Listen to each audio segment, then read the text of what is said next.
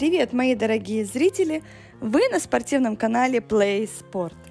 Сегодня мы с вами продолжим рассматривать чемпионат Европы, проходивший в Будапеште в 2021 году. Рассмотрим серию прыжков такой спортсменки, как Chiara PELLACANI. Ну что, поехали! И у нас итальянская спортсменка Chiara PELLACANI. Начинает свою программу на с 3-метровой платформы. Коэффициент сложности ее первого прыжка небольшая, всего 2,3. И выполняется с задней стойки, 1,5 оборота назад, положение сложившись.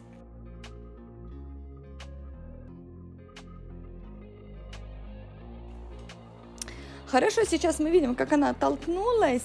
В принципе, сделала обороты над платформой высоко.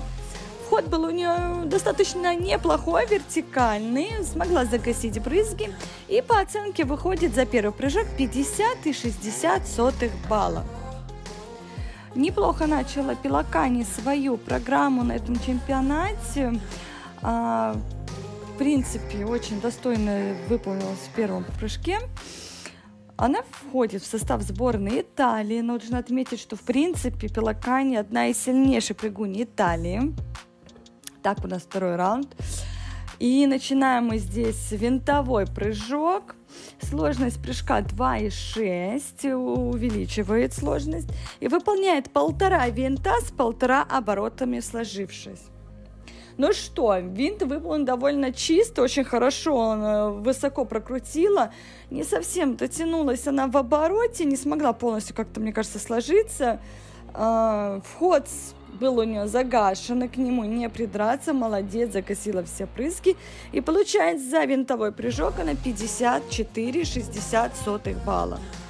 И тут у нас с вами заключительный прыжок. И здесь выполняется с задней стойки 1,5 оборота вперед, сложившись.